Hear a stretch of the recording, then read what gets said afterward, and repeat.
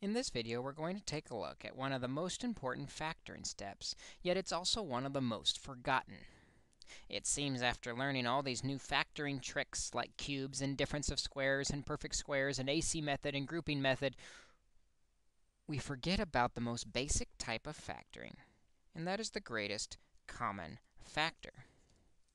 We also forget that we must always factor the GCF, or greatest common factor, first on any factoring problem before we use any other method. So let's take a look at some examples that require us to do just that. This first problem, 72x squared minus 2, you'll notice has a GCF of 2. When I factor out the 2, we're left with 36x squared minus 1. Now that we've taken care of the GCF, I'll look inside to see if it can factor any more. When I see that squared, I'm thinking difference of squares, because it's also subtraction.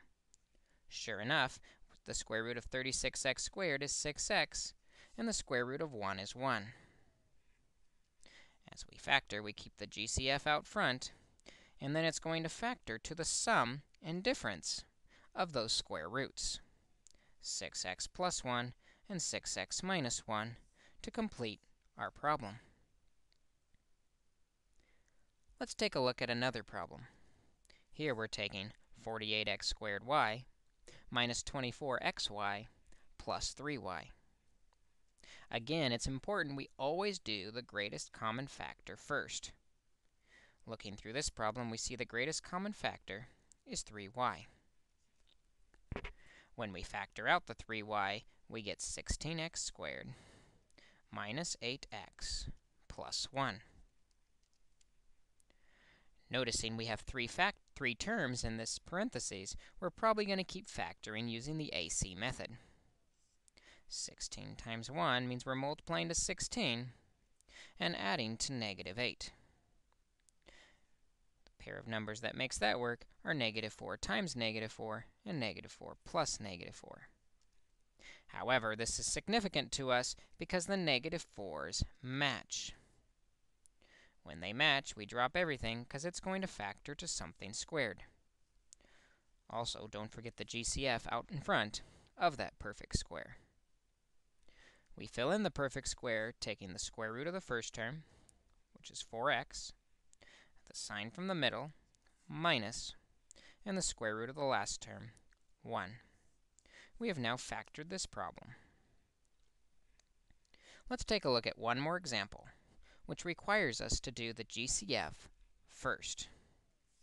In this problem, we have 128 a to the 4th b squared plus 54 ab to the 5th. The greatest common factor here will be 2ab squared. When we factor out the 2ab squared, we're left with 64a cubed plus 27b cubed. When I see those cubes, I'm thinking about continuing on using the sum of cubes formula.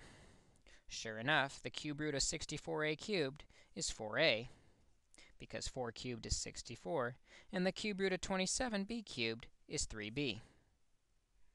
We can now factor this, keeping the GCF out front of 2ab squared, to a binomial and trinomial factor.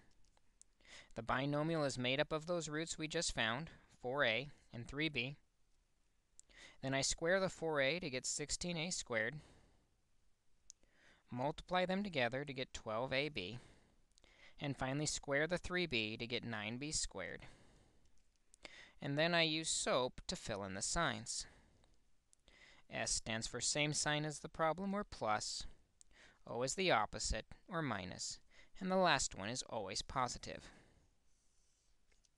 We have now factored this problem completely. As you can see, by factoring out the GCF first, we're then able to move on and identify which special product or other type of factoring we need to use. The important thing is the GCF is always factored first.